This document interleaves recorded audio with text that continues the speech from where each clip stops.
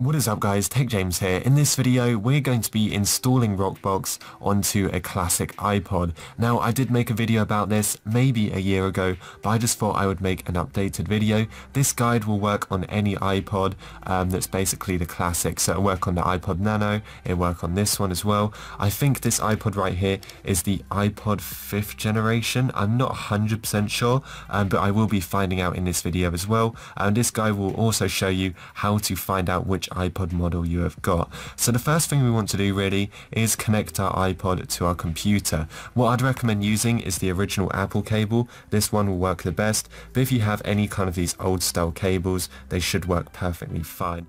So also on our iPods we need to take note of the model number. Now the model number on mine is A1136, so we will be typing that into the Apple website in order to find out the exact name of this iPod model. Now the cool thing about RockBox is it actually lets you run the original operating system as well as RockBox, so you basically got two operating systems over on your iPod. This should work for every iPod as well, even if you've customized it. I think the only thing it doesn't work with is the SD card motherboard. If you guys have that SD card motherboard installed rather than a hard drive, you might have some problems. But anyway, we're going to get our USB cable, we're going to connect this to our computer, and we're going to go and set up RockBox. It's very easy, so make sure to just follow everything I do, and you guys should be able to get it working.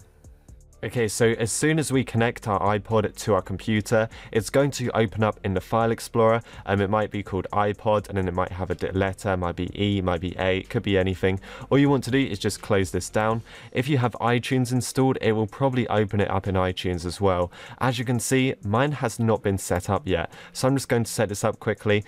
You can literally set it up in a few seconds. Let me just wait. I think it's just going to sync with iTunes. I just need to click on Get Started, and as you can see, here it is. James's iPod, software version is up to date. Make sure your iPod is up to date before installing RockBox. If you guys do not have iTunes, there will be a link to it in the description, but there is a very high chance that everyone watching this video has iTunes installed on their computer, because who doesn't, right? But yeah, make sure to check for update. It should be update anyway, and if you want to restore it, now is the perfect time before we actually install RockBox. But as you can see, 27, basically 30 gigabyte free, literally nothing on this, so it's perfect for actually installing. So what we're going to do now is we're going to go over to Google Chrome. All of the links will be in the description of this video, so you guys can just follow along.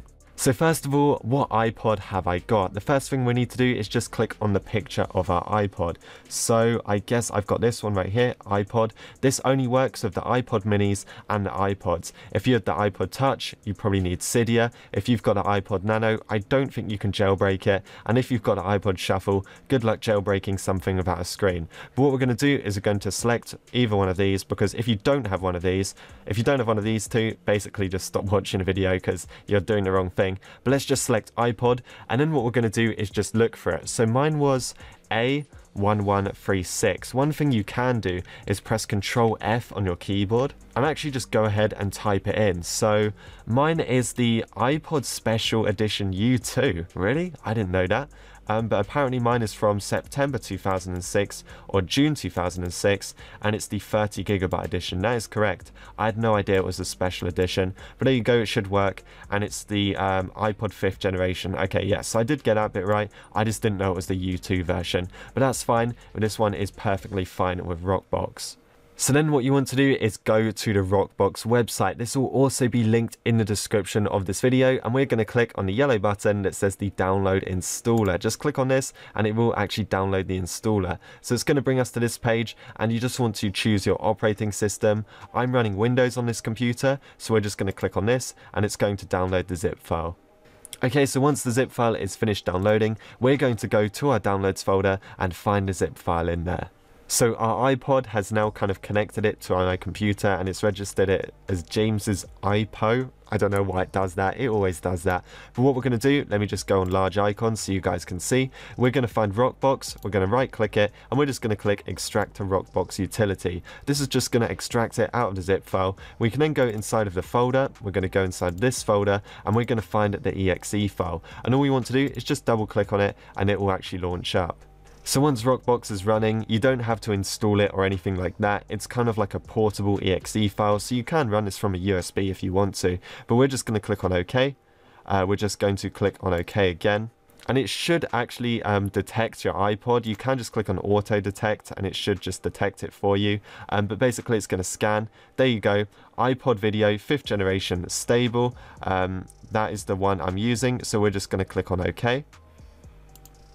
And then all you want to do is just make sure you've got it selected on version 3.15. If you guys want to select stuff, you can. There's installation, there's accessibility. If you want to go through all of this stuff, you can if you want to. But all I'd recommend is just having these ticked. If you guys want to get themes, you can actually tick that.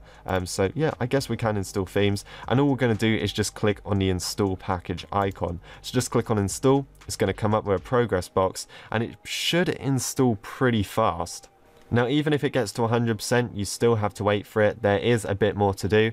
This shouldn't really take too long. It should only take a few seconds. And if you guys just take note of the iPod over here, you guys can see that the RockBox files are actually starting to appear. So yep, very simple to install, very nice. It will also add some kind of like emulators. As you can see, it's adding Duke 3D here, which is pretty cool. It will actually add some stuff, but you can always get more stuff on the RockBox website. So if you want like a Game Boy emulator, or a Doom emulator, or you just want something that you can't find that's pre-installed, you can just get it off the website very easily.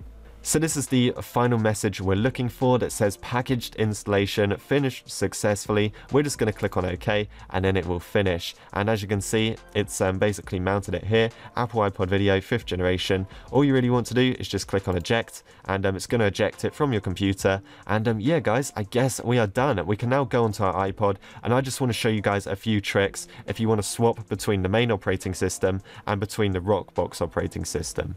So if you guys wanted to browse your RockBox files, you literally just go on your iPod, you go on .rockbox, and you can find everything in here. We've got emulators, we've got music folders, all kinds of stuff. And yeah, there's themes as well. If you get themes off the website, they should be CFG files. And yeah, it's very simple. It's pretty much just like a USB drive that you can drag and drop stuff onto.